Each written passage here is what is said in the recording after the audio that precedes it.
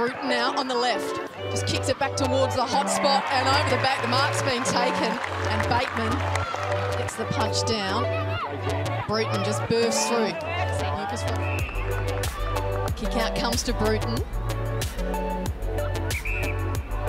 Eyes darting, umpire says play on now. So she'll go long and wide out towards King, who marks in front of Watt. The Roos. Bruton has Smith for company. Varlas looking for space, can eventually find it. They work that well in close confines. In front of her and Jacobson. Gets it off to Bruton.